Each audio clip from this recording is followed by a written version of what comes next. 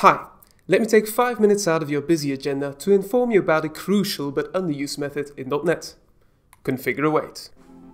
If you know how the await keyword works, you know that the code which follows the await keyword is basically a continuation task.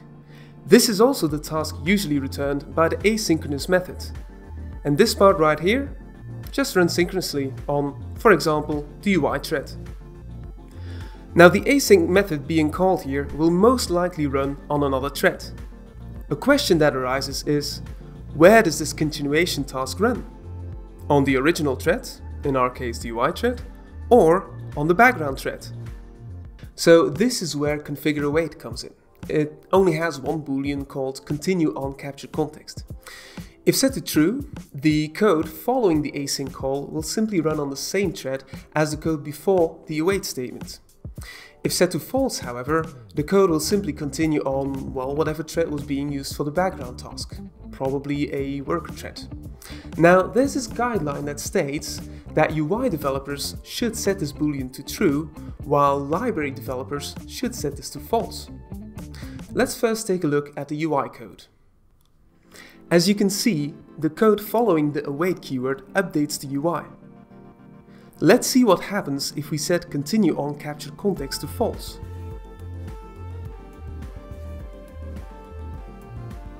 That's right, a big fat exception. Your UI elements can only be updated from the same context that created these elements. Let's set it to true, or let's not set it at all, because true is the default value. And tada! The UI update happens on the main thread and works just fine. Okay, so that makes sense. But why do we have to set this to false in our library code? Well, as a rule of thumb, you don't meddle with threading in your library code. You don't know where or how your code will be used. You just want to provide code that works, well, everywhere, no matter the circumstances. Let's take a close look at the asynchronous method we've been using. It is a simple wrapper around task.delay to simulate something async. Also, there's some code before and after that call. Let's remove the ConfigureAwait and do something evil in our UI project. Let's remove the await keyword and wait in a synchronous fashion instead. Now, generally, this should be avoided as it blocks the current thread. But sometimes you don't have a choice. For example, child actions in ASP.NET MVC, well, they cannot be asynchronous. Let's run this code.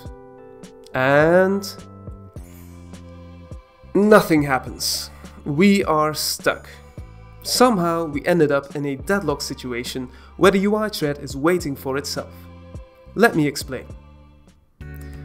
When the button is clicked, the UI thread calls the button click method and then goes into the doWorkAsync method.